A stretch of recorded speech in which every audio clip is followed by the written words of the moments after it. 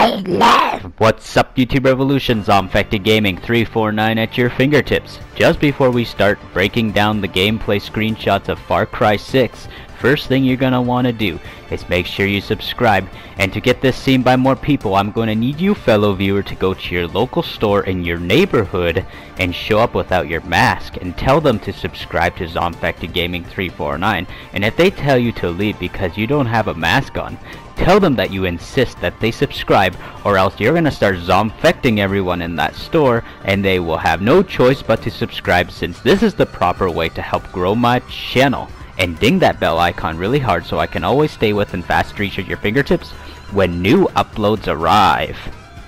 And also, if you guys didn't know, Far Cry 6 releases on October 7th of 2021, just exactly 2 months before the release of Dying Light 2, which releases on December 7th, 2021, which is the exact day Pearl Harbor got bombed back in December 7th, 1941 during World War II.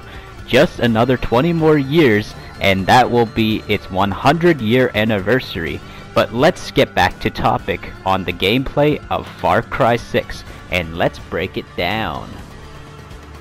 This screenshot right here must be taken on top of a rooftop in Esperanza, Yara, the capital city of Yara, which is obviously probably heavily inspired by Havana, Cuba, and it actually looks exactly like the way it looked when I looked at Havana, Cuba. It was beautiful when I went to Havana, Cuba back in 2014, so yeah, I like this picture a lot too. And next up we get a picture of the gun called the VAL. The VAL. It looks really nice in this game. I gotta say, the graphics of this game just looks damn good. And also, this right here is gonna give a lot of people some Call of Duty Black Ops Cold War vibes and some Call of Duty World War II vibes, because it's a PPSH, which is really awesome that we get another World War II type gun in this game, just like how we got the MP40 in Far Cry 5. It looks really good. I'm actually pretty happy that they put this in here. And also, this screenshot was just taking a second after the other one. This one is showing of the Molotov that got thrown at the tank, and just wow, look at the detail of the sparks as it ignites when it hits the tank. It's just wow. I'm happy that they're actually putting in all the detail in this game. And next up we get a nice look at this minigun type weapon also, and it just looks pretty good also too. Like, they got some pretty rad weapons in this game, and then just look at that up there too. Like, we get to probably parkour our ways up that. It's gonna give me some like vibes of Dying Light up on these rooftops. Like, just wow. Now for a really fun one, we got the disc launcher weapon, which is really fun, and look at just the detail on it. You can just see it say CDR on it, the burnt CDs for music. People burn music onto these CDs. Like, holy, just look at that detail right there. You can literally see every single disc in there. And this is where it gets really wacky with some crazy over-the-top weaponry. Like, we're getting into full-on Just Cause here. Like, it moves into third-person view as you shoot these rockets out. Like, this is crazy. Like, of the craziness. Like, I don't know what else to say. I'm speechless what to say. And next up we get our very first look at one of the new snipers in the game. You're gonna get some crazy Call of Duty Warzone players definitely quick scoping, no scoping, clutching it. Like, yeah, they're definitely gonna go crazy with these for sure.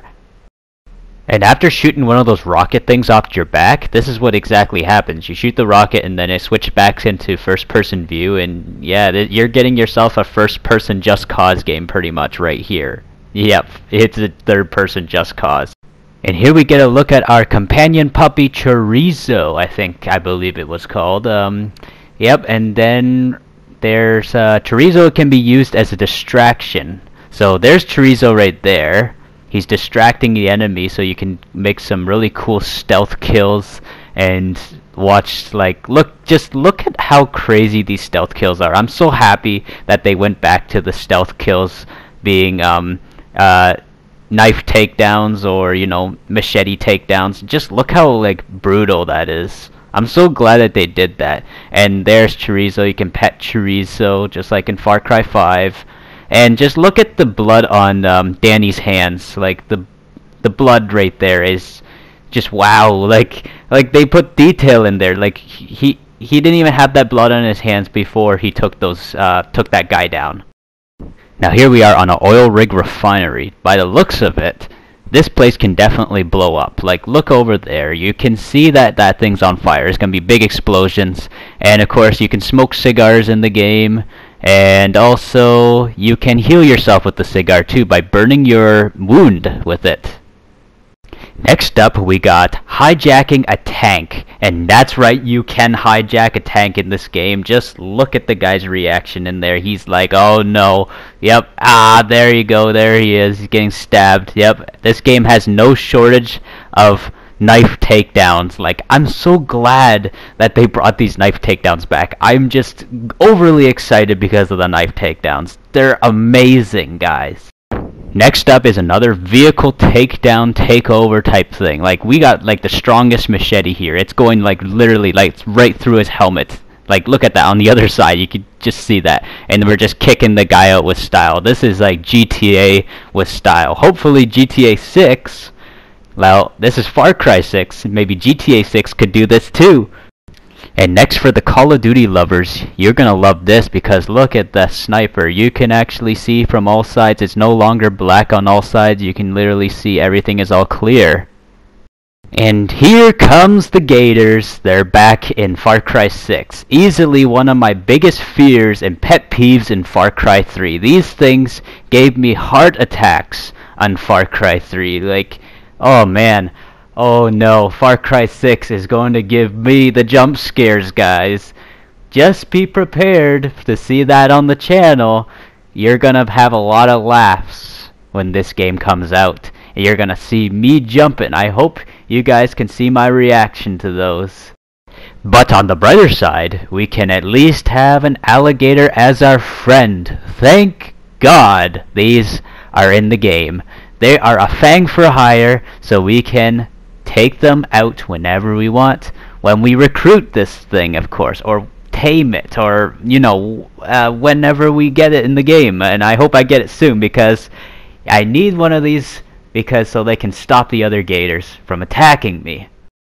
This screenshot just gives me so much Vietnam War type vibes and stuff, just because of the flamethrower and just the way the jungle warfare looks, and you know, all the fire. It just reminds me of napalm and all that stuff too. Like, look how far out that fire goes. Like, wow, like look at all the fire over there. That's very well detailed.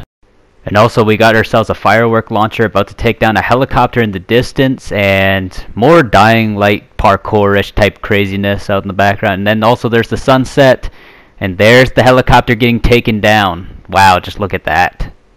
And next up, we got ourselves an intersection in the game, and it very much looks like a very much communist state martial law that we're getting. And we also got Anton Castillo on the TV in the middle of public. And this picture screams Nam to me, of course, once again. It gives me more Vietnam War type vibes. Just look at all the beautiful like views and jungle-ish type stuff. Like, there's gonna be a lot of great views to take in on this game. And here we get a nice look at the skyscraper, the tallest building in all of Esperanza, Yara. This place is most likely where Anton Castillo holds up. And you never know, there might be one of those cliches where he falls off the building, like every single villain at the end of each game, where every villain always falls to their death off of a building. But no, I'm not gonna assume that, you know, there could be something better than that. I like those cliches. They're kind of funny, I gotta say. I am not faulting those. And next up, we get ourselves a really nice nighttime shot of a helicopter with a searchlight searching probably most likely for resistance members. And I gotta say, these helicopters look better than the Far Cry 5 helicopters. And next up, we get a look at some battlefield-like destruction. We get destruction of trees. As you can see, this tree right here is about to fall over, and in this shot right here, you'll see that the tree is actually fallen over. Also, we get a nice look at the oil rig refinery again, and also to the left is a really beautiful sunset. Reminds me a lot of Red Dead Redemption 2 type sunsets, and gives me vibes of Guarma from Red Dead Redemption 2, which is the fictional Cuba in Red Dead Redemption 2, but in Far Cry 6 it's Yara. And next up, we get our playable protagonist hero, Danny Rojas, the male version and the female version. It's your choice. You pick male or female, and both of them, they look noticeably actually pretty nice. I gotta say, the man is handsome and the woman's pretty nice too, version of you know, Danny Rojas. They're both pretty cool. Not gay, obviously, but you know, I'm just trying to, you know, I'd like to say that both, you know, are great. I'm just pointing that out, people. I'm glad that we play as good-looking characters in our games, because, you know, I don't want to play as a character that I am not attached to. So when I play Watch Dogs Legion, I always make sure that my character looks great. And next up, we get more Vietnam War type style vibes, because we get a classic M16 from the Vietnam War era, which is in the 1960s, and it looks pretty great too. And these next three screenshots are possibly a third-person version of the game, but I think we can only do it at our home base, where we walk around in third person, because I saw this in the trailer where it looked like we were walking around in third person. So could this mean that we're able to walk around in third person while at our base or something? And this picture gives me a lot of Red Dead Redemption 2 like vibes. Like, look at the detail in the horse. Like, you can see the muscles in the horse. It's Red Dead Redemption 2 details. And of course, there's so many diverse places in this game. Like, look at the way like the environment looks in the background. Like, we're gonna be able to traverse like so many different places. Like, even that background back there, like, it's obviously part of probably Esperanza, or maybe some sort of town or something. I don't know. More Vietnam vibes. This tank. This is quite a crazy looking tank. Like, look at that. You don't really get to drive tanks like these in very many open world games. Like, I'm so excited to actually drive a tank like this in the game. The last time I ever remember driving a tank this probably crazy would probably be in either one of the Just Cause games, or a game from 2008 called Mercenaries, because this game is actually giving me vibes back to a game called Mercenaries also. This game is like a mix of so many different games. It's beyond unbelievable. This tank is gonna cause so much destruction. I'm so excited. I hope games like GTA 6 can raise the bar even higher than this, since Rockstar is very well known for raising the bar in their games, because looks like Ubisoft is actually raising the bar with the Far Cry franchise. Also, we got ourselves some table mini games. We got here is dominoes. We can play dominoes in this game. It actually really reminds me of the playing mini games in Far Cry 3, because we could play poker in that. And then in Red Dead Redemption 1 we could also do that too, and Red Dead Redemption 2. This actually reminds me of when in Red Dead Redemption 2 you could play with the gang members at the camp, with the main characters from the main story in Red Dead Redemption 2. I'm expecting it to possibly be the exact same way, possibly, with the main characters. You could possibly be playing dominoes, maybe poker or something with the main characters throughout the Far Cry 6 main story. Now that'd be pretty cool. And next, we got ourselves some possible car customization by the looks of it, like crazy in-depth car customization. Can we actually literally put NOS into our vehicle, like nitrous boost, like in Watch Dogs 2, we could actually boost our cars in this game? Now that's pretty sick. Now by the looks of that, yeah, that's some crazy Fast and Furious type stuff that you can do right there. This next picture kind of reminds me a little bit of the jungles from Far Cry 2 also too, and also a bit of Vietnam War style type stuff too, and also it actually gives me vibes of Guarma from Red Dead Redemption 2, and I also like the God rays of the sun beaming through those the trees, the palm trees. It looks really great. This game's lighting looks just great. It's definitely gonna look like a true great next gen game when I'm playing on PS5. We got a really nice picture of Danny driving around possibly Esperanza Yara, and of course a really nice background. Very diverse environments in this game. This screams Red Dead Redemption 2 detailed horse to me for sure too. Like, look at the polka dots on the horse. Like, that looks so good. You can see the muscles, like I said earlier. And of course you can pet the horse. It looks exactly like Red Dead Redemption 2 first person view. It's just, oh my god, this is great, guys. And what is this, guys? Can we seriously ride in third person on the horse? Because this part shows that we were actually riding third person on the horse. I don't know if that's part of the trailer or not, but if that's the case, don't get too hyped up, guys. I'm not saying that's third person in the game, but if there is, and that's freaking awesome if we can ride our horses in third person. It's going to look like Red Dead Redemption 2, but set in the modern day. And we have now come to our last two pictures. This is tank gameplay. Look at the destruction that you can cause, and look at all the fire. Look at that fireball right there too. Like, holy crap.